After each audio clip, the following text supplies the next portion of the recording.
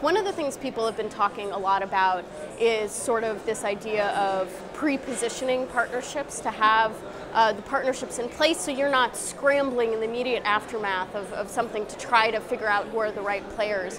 What are the ways that you think that can be done? What are the ways that you're sort of thinking about how do you build and develop partnerships over time, so when there is sort of a crisis that needs responding to, you can be engaged? I think that's an absolutely key issue, and if you look at what we do with our partners in the humanitarian space and the emergencies and disaster preparedness space, we focus on three things.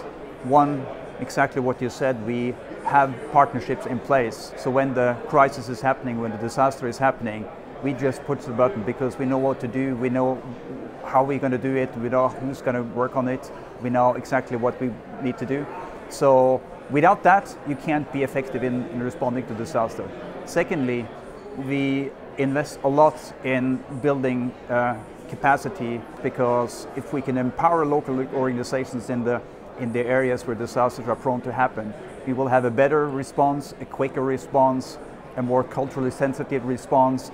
So empowering local organizations as an alternative to parachuting in international NGOs is an important focus for us. The third focus in humanitarian aid for us is really how we engage the people themselves in developing the most appropriate programs. So, like in the private sector, you do customer surveys, you have interaction with your customers in finding out what is that the customer would like to see from you. Now, that doesn't happen as much in the humanitarian field, and we think it's absolutely essential to involve young people, to involve what we call the clients or the beneficiaries in designing the response mechanism in a way that works best for them.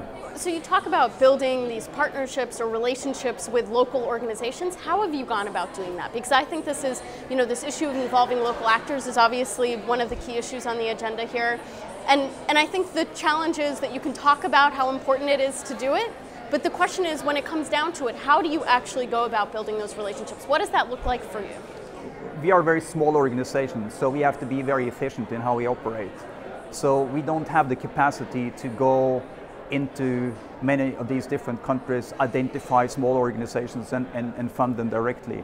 So we work specifically with international NGOs who have specialized in finding the right organizations on the ground, training them, and then leaving it to them to be the organization that responds in terms of crisis. So we have partners like Oxfam and Save the Children, for example, who are organizations that specifically decided that this is what they want to do because they see that that's a more efficient way of providing disaster response and disaster preparedness. So obviously our audience at DevX are probably people who are, interested in working with the Ikea Foundation. So what are you looking for? What's your criteria when you're looking for partners? We look for the most effective solution and the most efficient solutions. Coming from Ikea, we focus on lowering the cost and on driving innovation and constant improvement. And when we can see that, we build long-term relationships and partnerships to those who we think can provide the most effective and efficient emergency response in every given situation.